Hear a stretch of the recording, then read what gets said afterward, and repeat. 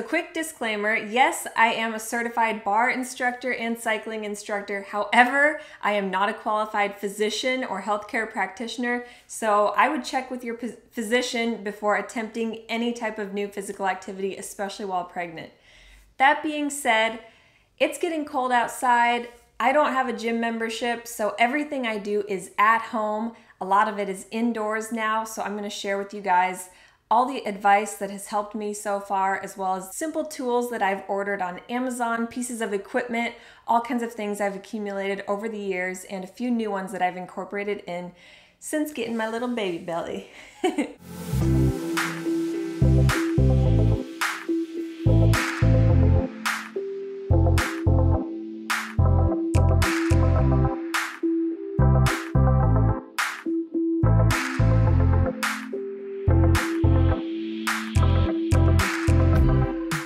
Hey guys, Erin here at EatMoveRest, and welcome back to the channel. So since becoming pregnant with my very first vegan pregnancy, a question I've been getting a lot of is, are you still working out? And if so, what are you doing? What are you doing differently? So I'm gonna share with you guys today how I've been staying fit and active during my pregnancy, especially now that I'm in my third trimester. So if you guys are into these vegan pregnancy videos, into these fitness related videos, give this one a thumbs up to let me know. Hit that subscribe button if you haven't already, and join us here at the EatMoveRest fam. And leave me some love in the comments below, and also let me know what kind of fitness routines have been working out for you during your pregnancy.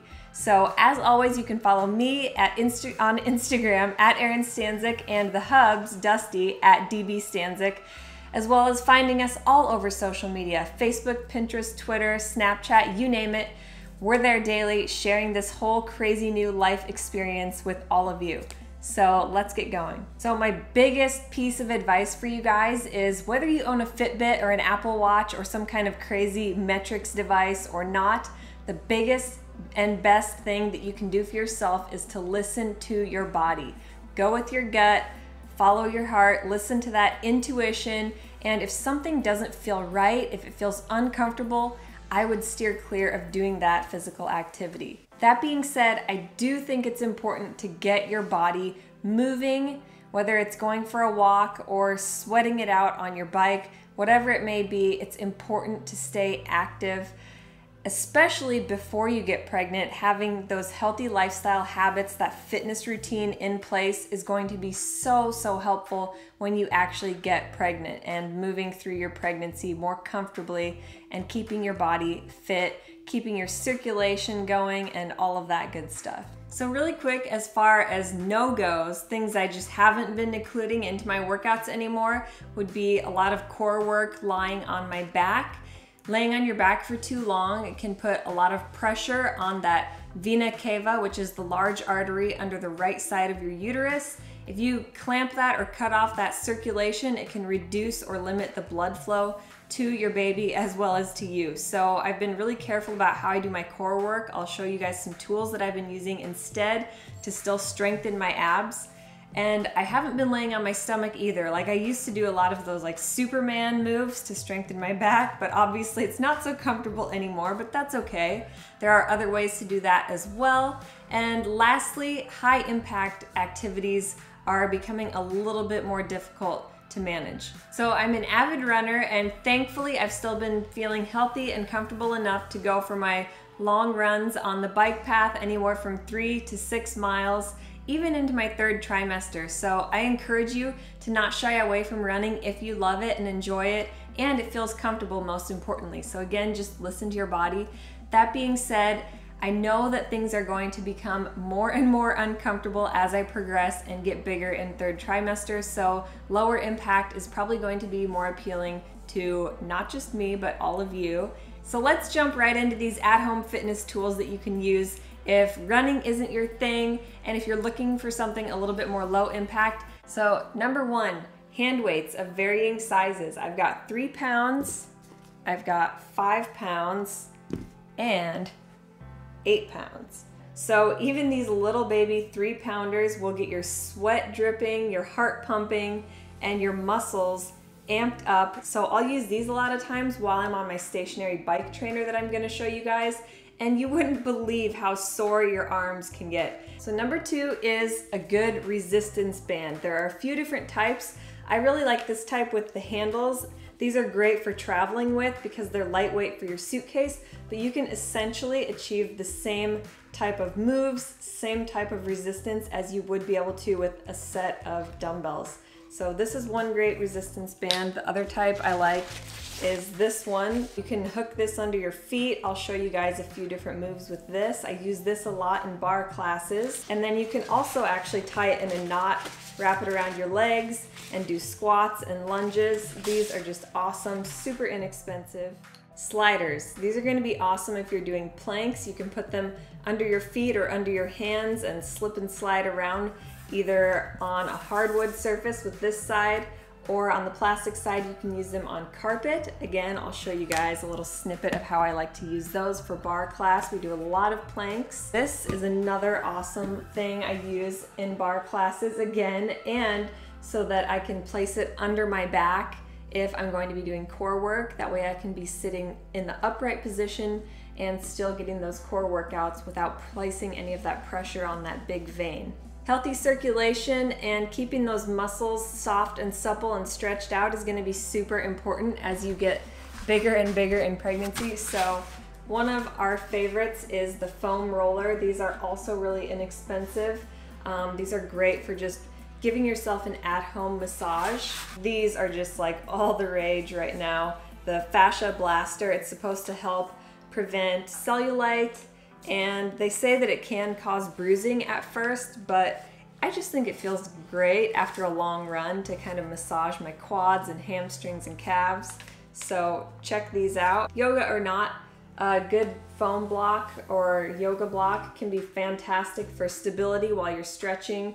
It becomes harder and harder to bend over, even to tie your shoes, put your shoes on. So this can be helpful for stretching. So this is going to come in super handy if you don't want to be laying on your back to do core work. You can sit on this, roll around, rock around. It can be great to kind of get that pelvic floor ready for delivering your baby. So to give you a quick snapshot of what a week's worth of workouts is looking like for me now. Day 1, let's say it's Sunday. I like to get in one super long run a week, so 6 to 7 miles outside on the bike path is just amazing, just going at a comfortable pace. Day 2, maybe I'll go out for a 20-minute jog, and then I'll come home and maybe hop on my stationary bike trainer. Day 3, I'll usually pick out a workout video on TV. I love Team Beachbody On Demand. Check that out if you're interested. I'll put the link below. I'll do like a Shaun T 25-minute workout, something like that. Day 3, maybe I'll just do a barre workout down at the studio I teach at. Day 4, I will get back on my bike trainer for 20 to 30 minutes, and then after that, maybe just do some stretching or some yoga. Day 5, maybe another run with another workout video. Day 6, let's say rest day. I do take one rest day a week, so I will just do some light activity like a long walk with Dusty and Bo, or maybe some yoga and stretching and things like that. And then day 7, there is one day a week where I still like to go do indoor cycling. I take a spin class at the studio I work out at, so you can see I like to change it up. I'm bouncing around, jumping around, thankful that I still have a lot of energy, but hopefully that gives you a good picture of what's been working for me since growing in my pregnancy. So now that you guys saw some of the body weight resistance training type of stuff that I do and the tools that I use for that, let's jump into cycling.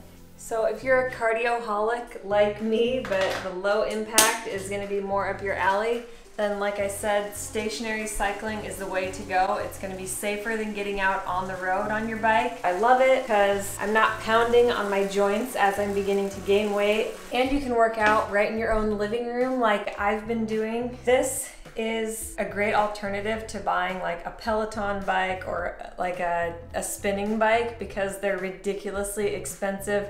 They're heavy to wheel around and cart around. So what I've invested in is called a stationary bike trainer. So I love that I can actually set my own bike on this trainer. So I've got all my gears that I'm used to fiddling around with. This bike fits me perfectly. I've been using Cyclops trainers for probably about 7 or 8 years now. And they recently collaborated with me and sent me this brand new model. This is their M2 trainer.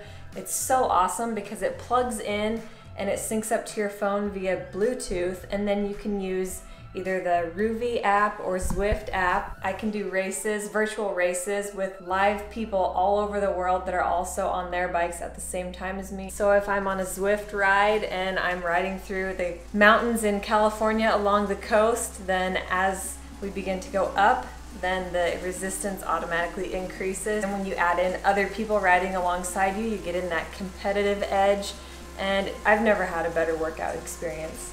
So if you guys are interested in a stationary trainer, highly recommend looking at a Cyclops. I'm not getting paid for this collaboration. Yes, I am super grateful that they sent me this amazing brand new trainer. Like I said, I've been using them for years. I'm a firm believer. That's why I'm supporting this product, and that's why I think you guys should check it out. Not getting paid, but you guys are gonna love it. So I hope you guys enjoyed seeing how I'm staying fit, healthy, and active during my pregnancy in this 3rd trimester as I begin to grow a lot. And if you guys enjoyed this video, we would appreciate a thumbs up as always. And like I said, if you haven't already, hit that subscribe button. Make sure you've got that bell clicked to turn on notifications. You'll get alerted whenever we put out brand new Eat, Move, and Rest content here on this channel. Leave me some love in the comments below. Let me know what you thought. Let me know what you might be interested in trying for yourself. And like I said, anything and everything that I mentioned is linked below in the description, so be sure to check those out. And of course, as always, follow me daily on social media, especially on Instagram, loving it right now, at Erin Stanzik, and the hubs at DB Stanzik.